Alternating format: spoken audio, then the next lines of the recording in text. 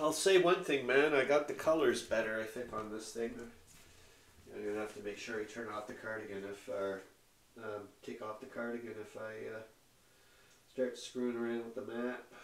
I just finished watching well, I didn't watch it continuously, but a 2-hour, 12-minute movie that was. I mentioned this earlier before this movie, but on Tubi it was free. I think, darn it, what's it called? Brothers in Blood or something like that. But that's the dubbed version, and I'm not a big fan of dubbed version movies. Like if I can, find another way of watching it, I will. And lucky for me, YouTube recommended it, and it was free in amazing quality. So I think I don't know what the language is. It's certainly not English or German. I think it sounded very Russian to me. I don't know if that's what it is, but it was about World War I in Serbia, and it's called King Peter the First or whatever. Just absolutely amazing. And it may sound super sniffly. I just cried my effing eyeballs out like there's no tomorrow.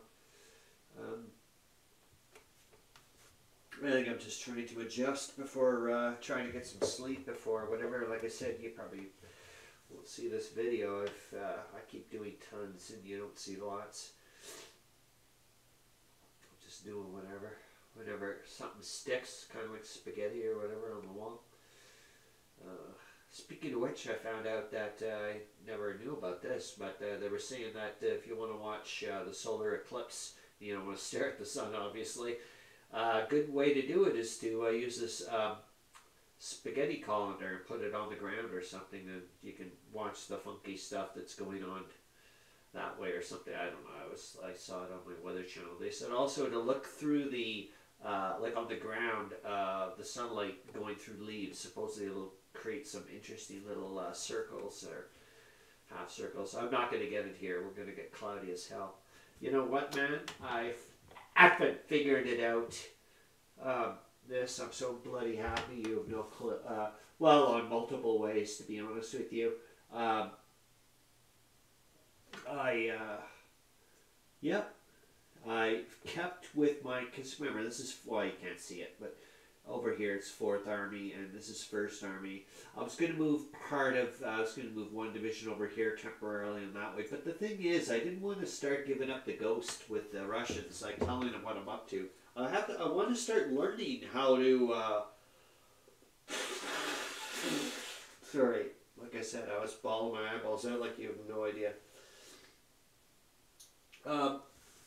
I have to start figuring out ways of, especially when we start getting into, or I start getting into the freaking trench warfare there. I've got to figure out ways of getting, not letting the other side big time know what's going on, man. That's what I'm trying to do. What the hell am I doing here? Okay, it's 10 to 11. No, I've just got to figure out, like, got a lot of stuff to do tomorrow. I mean, it may not sound like much, but if I do put a lot of energy. I know it may not look like it, but I do put a lot of energy on the live stream.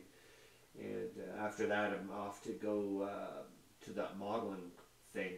I'm gonna be honest with you, it's primarily just to buy model kits. So they better have what I want, because I'll be ultra uber pissed if I don't see a lot of World War I model kits there. Like, you have no idea. I'm going to be, well, planes. Well, if they have a World War I sub, and merchant vessels.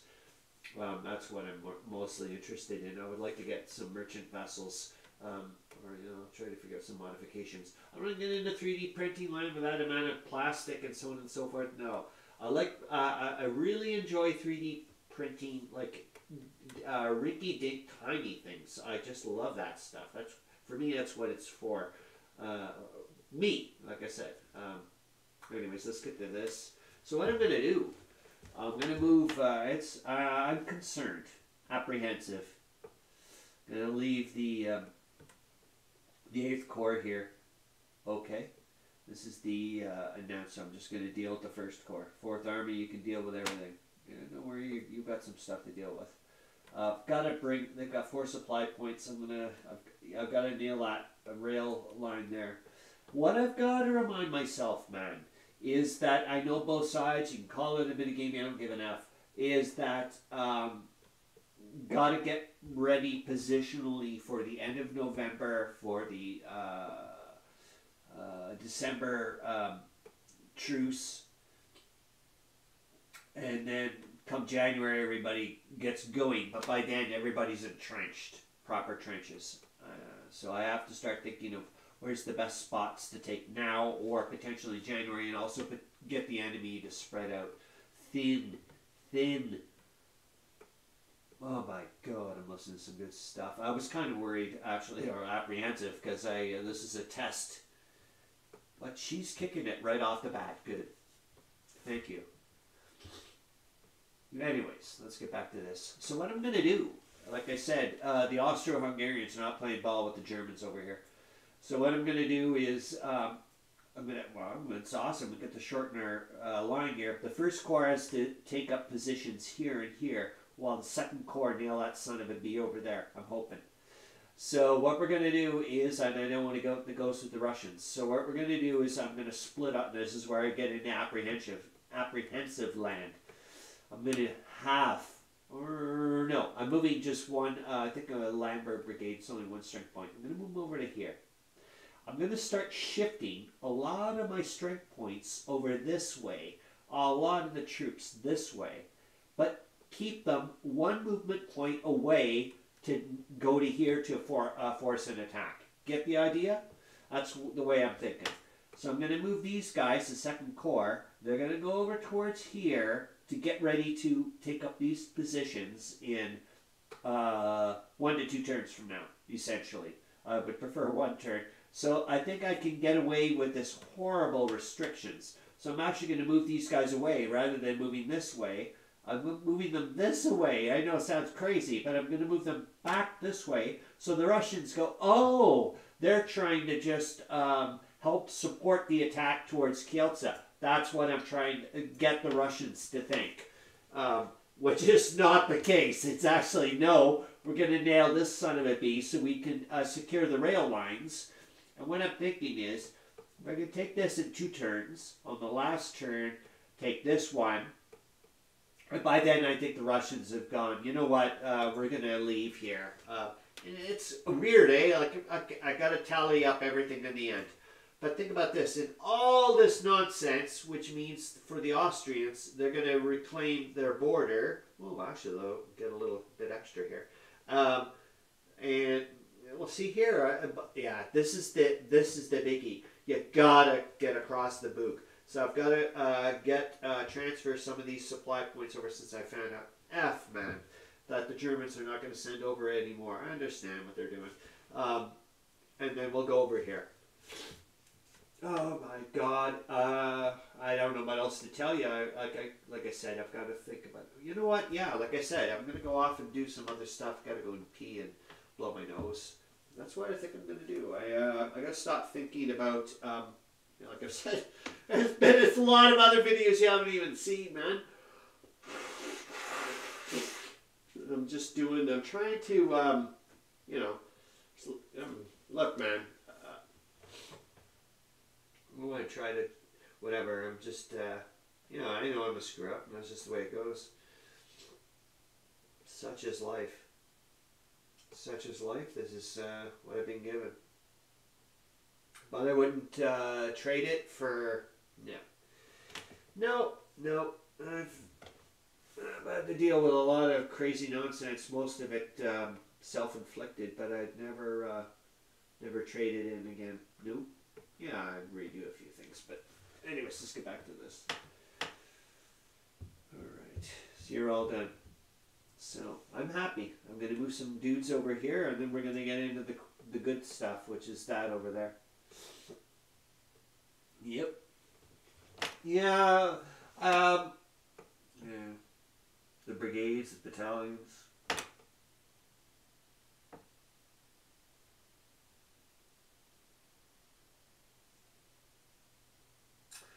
Regiments. Reading, what the hell book am I reading right now? There's, the one that's been grabbing me, and I was kind of reluctant because it's going to open up a can of worms for me in a lot of ways. It's the Trench Warfare 1914 to 1918. The Live and Live System Pan Grand Strategy Series by Tony Ashworth. Just started into it. He's talking about the differences between British, French, and German. Yeah, he's focused primarily on the Western Front. I think he's going to dilly-dally a little bit with the other fronts, I hope. But he's right now just talking primarily about the differences between those trench systems. I think the philosophy behind them. But I might be wrong, but right now he's really focused on how the British trench systems were set up. And I need that for my head. That's on a completely different scale, and I need to know these things. Well, at least for me, I want to. So what I'm going to start doing, and it was right off the bat, even when I was reading it, man, I was thinking, you got to get yourself a piece of graph paper and start, just as he says, 20 yards from here is the, and this is the way the, for example, he's like, okay, what do you call it? The fire trench? There's the communication trench, or the command trench, sorry. And then that's where all the big dugouts are and all that stuff. And anyways, like I said, this is talk about easy bake oven stuff. It's still like having you turn on the light bulb on. I got a lot of stuff to process, but I was like, let's get the graph paper out. I think this is what I'll do. I'll read it out again and go, okay, draw the little line. He says, okay, this is why, because I just need to do this.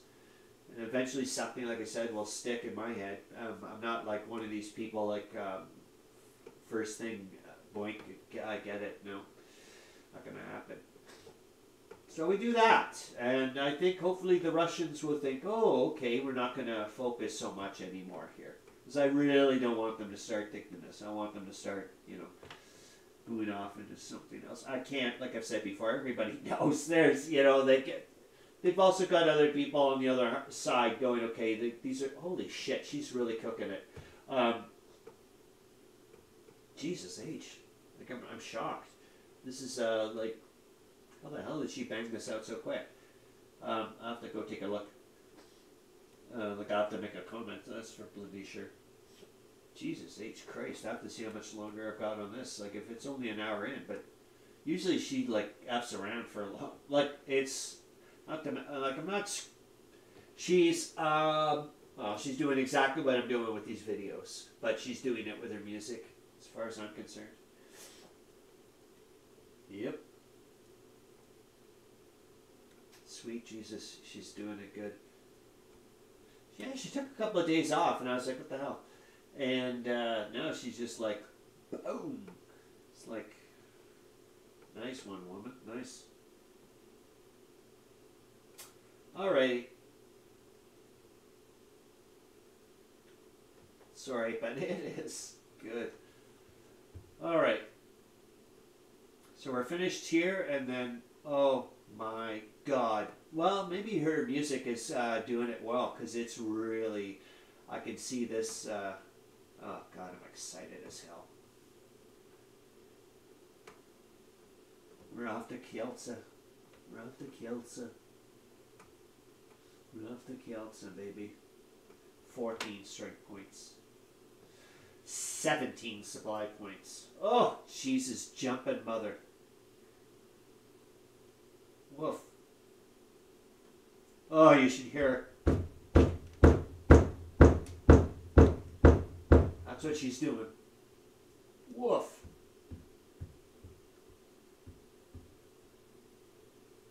Oh my God. Anyways, I have to stop it so I can go tell. Oh, got another 8 over here too. Yeah, she's cooking it like a... Yeah, she could do me breakfast, no problem, man. 2 eggs over easy. Alright, that's it.